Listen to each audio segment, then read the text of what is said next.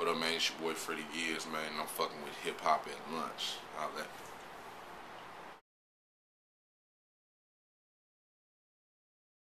This is Mike Boyd, Hip Hop at Lunch here with Freddie Gibbs. How's it going, man? Yeah, I'm doing good, man. Chill, man. About to go smoke in a minute. Take a smoke break. You already know.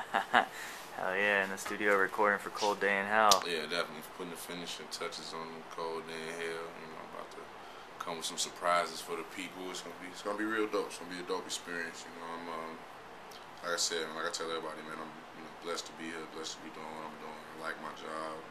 It's cool. Hell yeah, man. You got some nice production on this. You got some good features. Heard that track with 2 Chainz. Definitely a standout track, yeah, man. Shouts out to 2 Chainz, DJ Technique. Looking out for your boy, man. I appreciate y'all on that. That was real dope of y'all to do that for y'all niggas. So, it's gonna be dope, man. Like I told you, there's gonna be some surprises on this. There's gonna be some dope shit on there. Yeah, and right after I saw the trailer, man, I really couldn't wait to hear that track with Alley Boy and Big Crit. And then it came out, and everyone's buzzing about it. I want to know like how it all came together, man. That was a record that I felt like only me and Alley could get on. Because I felt like we was on that same vibe, so it was just perfect. Vibe. For that record. Crit threw it to me, said, this would be good for you. And I told like a story in the first verse, and I was like, all right, I need somebody else to put their input on the subject. Shit, who else but Alley? So shouts out to everybody over there, duct tape and that thing.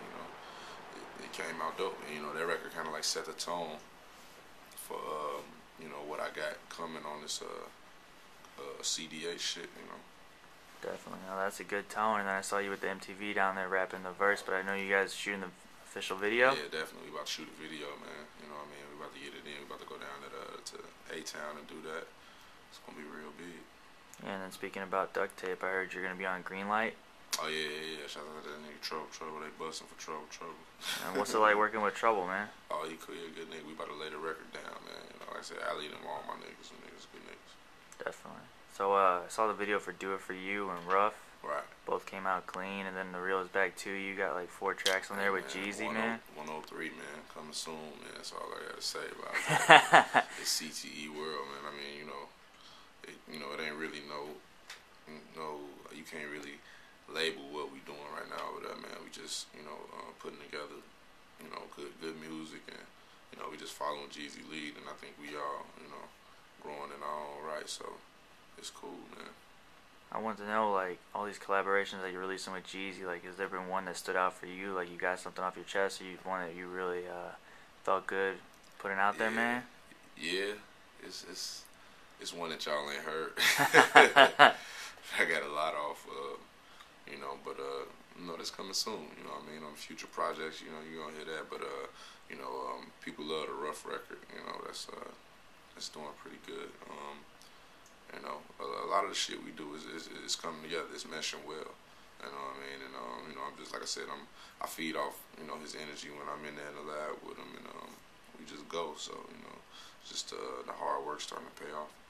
Yeah, man. Right around the time when you joined Jeezy, he was bringing in a Lil Lodi, and I want to know, like, you working with Lodi. Yeah, Lodi. Studio, man. Yeah, Lodi helped me get my foot in the door.